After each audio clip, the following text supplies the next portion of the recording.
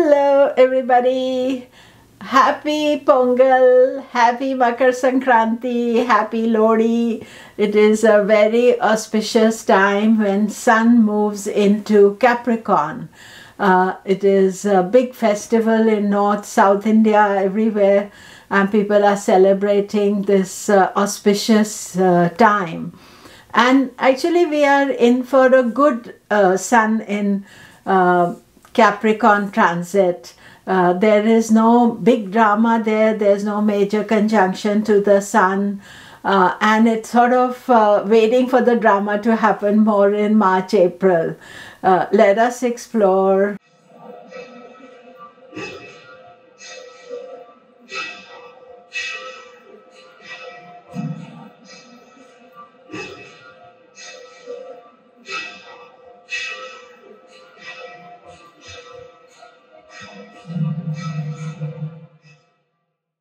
Hello everybody, I'm Komilla Sutton and we are talking Sun in Capricorn. Do remember to subscribe, press the bell notification. Also a reminder to you that my courses early bird is on 21st of January. I do live courses where I am live there starting from March on Vedic astrology from foundation to advanced. So do look them up on my website komilla.com. So what about Sun in Capricorn? It is there from 14th of January to 13th of February. It is regarded as a very auspicious time. 13th of January is Lodi, and Lodi is celebrated in North India. It's the burning of the old year. And, you know, as the Sun finishes in Sagittarius, you burn the old year and start a new one. So there's a lot of fire and people, you know, eat sweets, and they're also eating things connected to Saturn actually. They have sesame seed on the sweets and sesame seed laddu, and they put this in the fire as well. But the whole concept of Lodi is that you are burning your old negative issues, and as we move into the new year, which is starting from 14th of January, then we are moving lighter, easier, better to deal with things. And then the 14th of January, when Sun moves into Capricorn, there are three important things happening, and it's celebrated as Pongal and as Makar Sankranti. And the third aspect is this, that this is the first time that the Sun changes signs after the shortest day of the year, which was on 21st of December. Changing signs of the Sun means that the UttarAyana, the you know, the northward aspect of the Sun, the traveling Sun coming closer to Earth, starts, and that 6 months is regarded as super auspicious. And many festivals are there around this time in India, and people go and celebrate, including there is winter secret Navratri, there are the full moon in Cancer, and you know, Saturn, Sun in Capricorn, but there is no Saturn here this time. Saturn has moved into Aquarius, so Sun-Saturn conjunction is in the next section when Saturn and Sun conjunct when Sun is in Aquarius. More about that next month. So this is a pleasurable, good transit. We are celebrating the new year. We don't celebrate the new year on 1st of January because that is arbitrary, but we celebrate the first time the Sun changes sign after the shortest day on Earth, and that is the important factor. So let us celebrate. I'm also all dressed in red and gold, and you know, honoring this super auspicious energy. I am actually going to India next week for my Nakshatra temple trip. So always usually try to have this month, which is very auspicious month to do pilgrimage, and we are doing the pilgrimage of the Nakshatra temples. I'll be posting things, and I'm going to try to take some videos that I can share with you.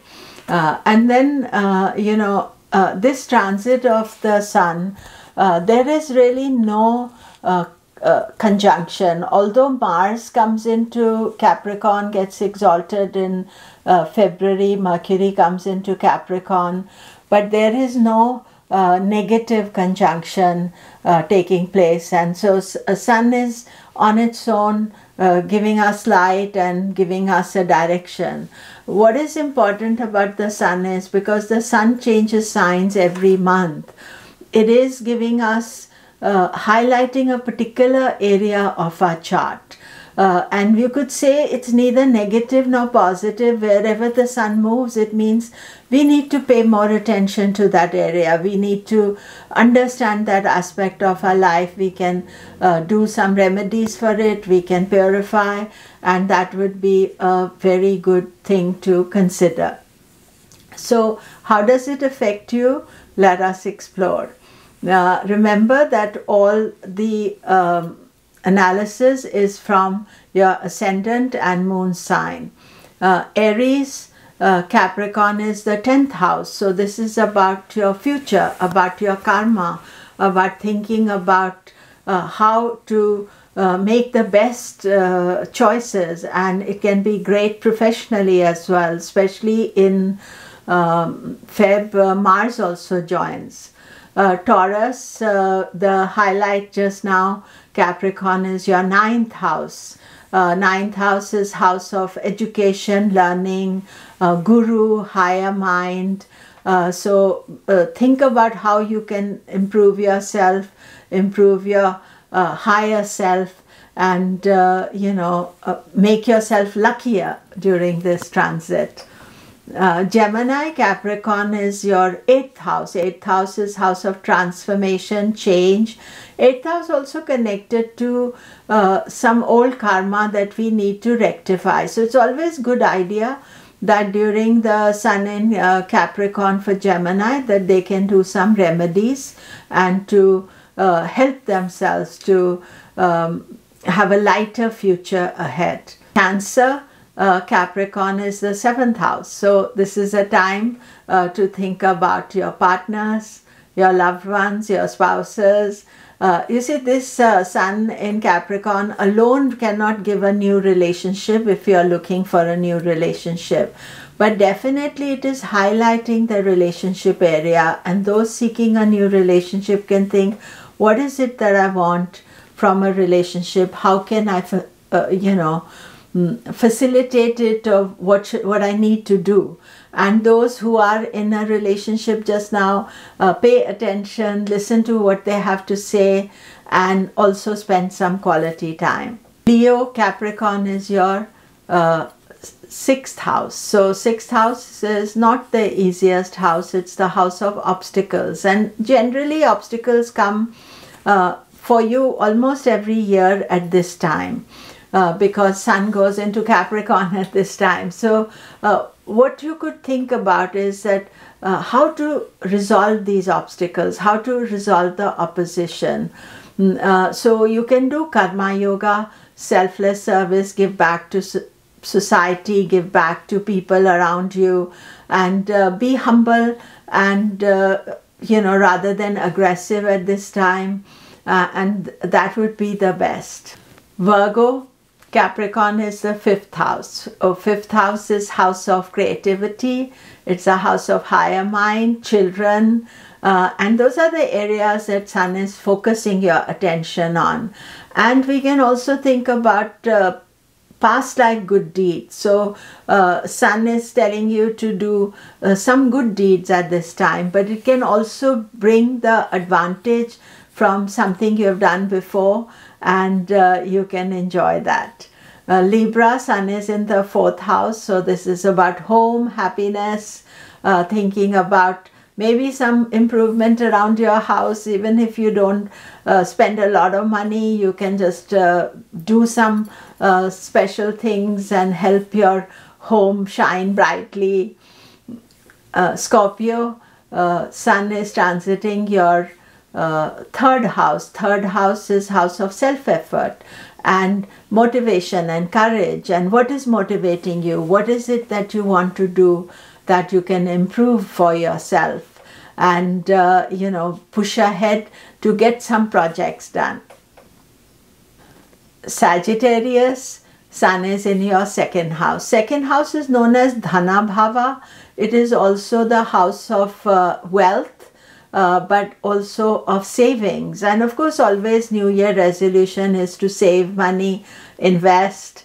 And Sun is just reminding Sagittarius that this is an idea that you should be thinking about. And if you are already into investment and saving, then you can have a look at your investments and see how best you can change them or improve them for the coming year.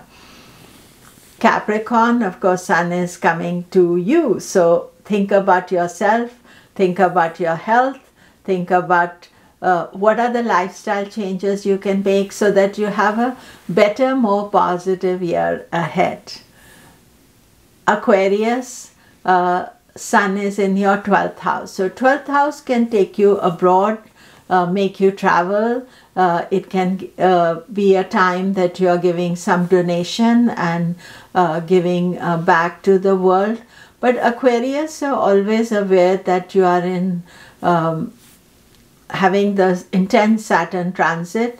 I made a video already about it, a number of videos, and Aquarius moon, you are in intense Saresati, Aquarius ascendant, Saturn is on your ascendant. So this is not the easiest time, and therefore you have to keep a control over expenses, which the 12th house transit of the Sun can do, but also just to be more spiritual and do some meditation, and rather than trying to do something more worldly at this time. Pisces, Capricorn is your 11th house. It's the house of earning, and you may think about what you want in this coming year.